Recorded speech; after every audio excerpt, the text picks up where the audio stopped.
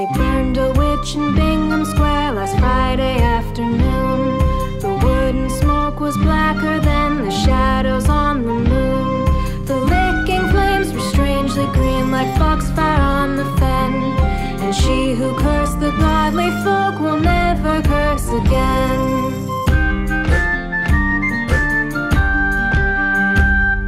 They burned a witch in Bingham Square before the village gate. A housewife raised a skinny hand to dam her tents with hay. A huckster threw a jagged stone, her pallid cheek ran red. But there was something scornful in the way she held her head.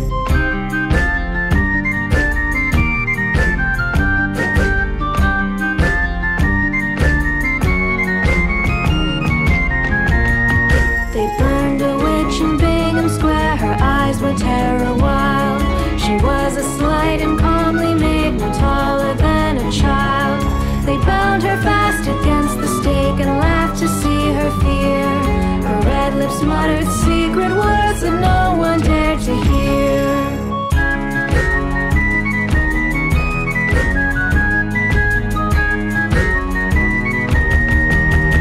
They burned a witch in Bingham Square, but ere she swooned with pain, and ere her bones were sawed in ash beneath the sudden rain, she set her mark upon that throne, for time cannot erase the echo of her anguish cries.